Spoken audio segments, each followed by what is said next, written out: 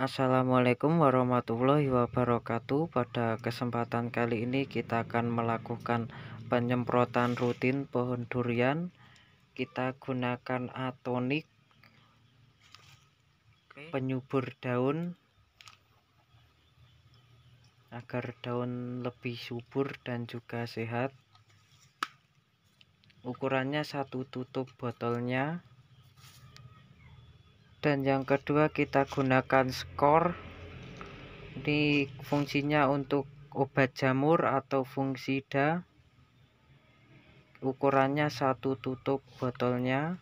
Kita tuang ke alat semprotnya. Dan yang ketiga ini ada kurakron. Ini fungsinya untuk menghilangkan hama, jamur pada pohon.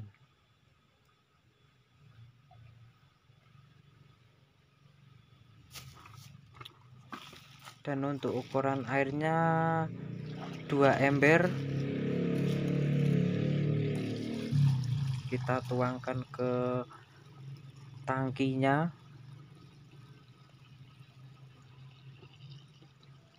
Ini video saya potong. Ini sebenarnya 2 ember.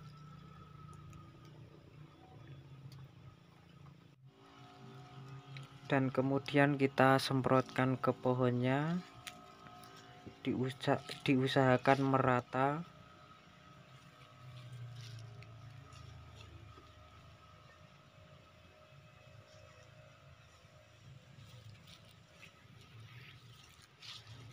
Penyemprotan ini dilakukan 1 bulan 2 kali agar pohonnya sehat, cepat pertumbuhannya.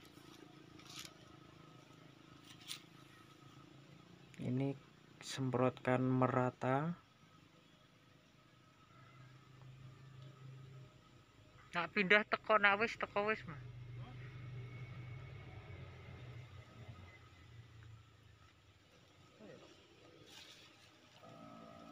Ini dari ujung bawah sampai atas merata. Sekian yang dapat saya sampaikan, semoga bermanfaat. Sekian, wassalamualaikum warahmatullahi wabarakatuh.